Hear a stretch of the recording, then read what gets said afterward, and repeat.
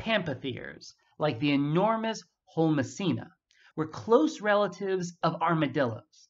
Like armadillos, pampathirs have big protective shells that are made of many small individual bones. These shell-forming bones are called osteoderms. They get that name because they grow in the dermis, or skin. Osteoderms aren't unique to armadillos and pampathirs. Many creatures, including crocodilians, some lizards, and armored dinosaurs, all evolved hides toughened by osteoderms. Also like armadillos, pampathirs had long spade-shaped claws. Armadillos make use of such claws to excavate burrows and to dig for the underground worms and insects that they eat.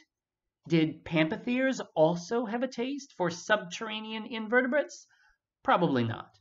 Wear patterns on pampathirs teeth and careful studies of their jaws indicate they were best suited for grazing on low-growing vegetation, not chowing down on bugs and grubs. So why the digging claws? Well, perhaps shells were not a pampathir's only means of fortification.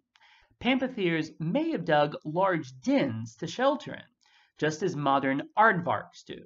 Or perhaps they just dug pits deep enough for them to safely hunker down in, keeping their underbellies protected and leaving only their armored shells exposed.